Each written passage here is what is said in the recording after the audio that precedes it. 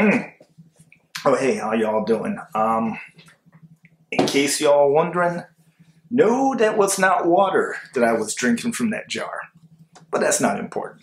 Welcome to another Horror Quickies with JW. Today we are doing James L. Edwards' directorial debut.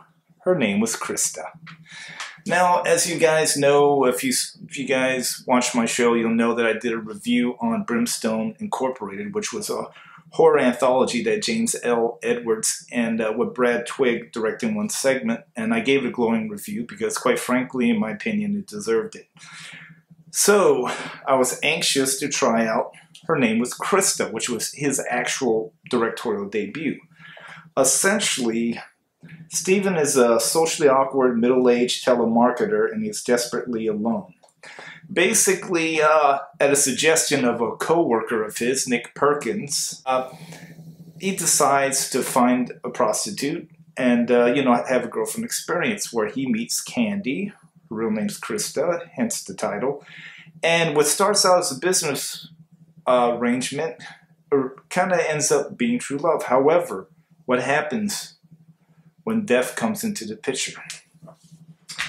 One thing that I decided to do when I went into watching this is to pretty much, I wanted to pay attention to the dialogue because I noticed in Brimstone Incorporated, the dialogue, even though some of the stories were crazy, crazy in a good way, the dialogue seemed so grounded. And yeah, I really liked the way the dialogue flowed between the actors in Her Name Was Christa because it feels like real people talking like actual people.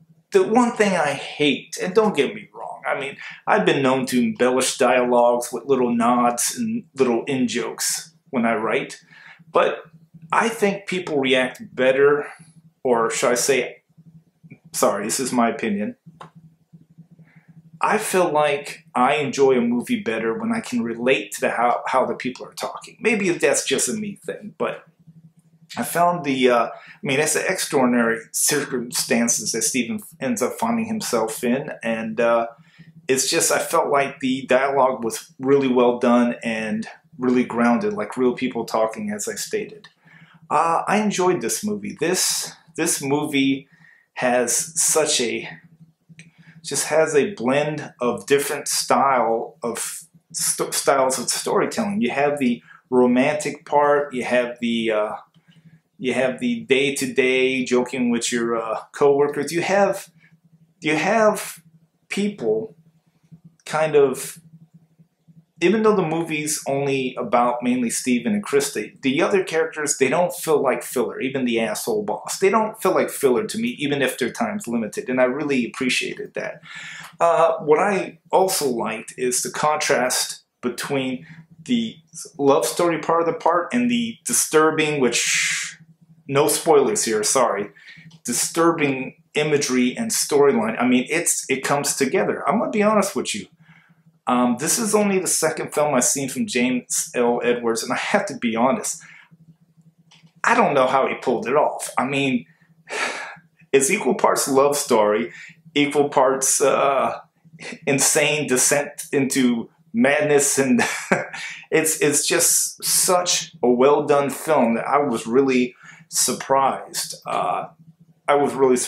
And I bought this from James L. Edwards. You can go online. Yes, this is definitely worth my money, and I'm going to be honest with you, I really enjoyed Cheyenne's performance as Christa. I mean, I felt like everybody just melded so well, and it's understandably in the point because they had worked together in Brimstone Incorporated. If you guys haven't seen that, I recommend that. If you like horror anthologies, I do recommend that because like almost all their stories were not only good but had like a little spin that you don't necessarily see in other anthology segments. This is going to be a pretty brief one because I'll be honest with you, I really try to focus on the positives of a film But I do want to point out things that I didn't care for, and I'll be honest with you, I didn't find a single thing that comes to my mind that bothered me about this film. I actually enjoyed watching it. I actually watched it a few hours ago, and I decided I had to do the show. I'll be honest with you, it's the first time where I've actually reviewed a show this soon after watching it. I usually let it roll around my head, but the truth is, my highest recommendation, I can't think of a single thing. I even like the soundtrack music. It has this sort of like synthetic synthesizer type score that I really dig. Yeah, pretty much, yeah, I do recommend it highly. And I guess I'll see you guys on the next Horror Quickies.